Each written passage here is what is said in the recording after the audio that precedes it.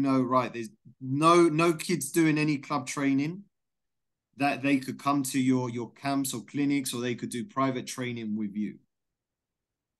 Okay. Right.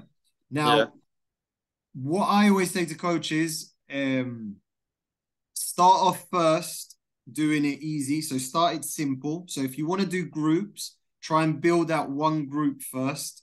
So maybe it could be a Friday evening group of 4 to 6 players.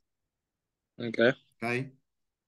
And then once that starts to grow and once you start to get more interest, there's two ways you can do it. You can either do back-to-back sessions where you have a group, say for example, you do a group from 5 to 6 and then another group from 6 to 7.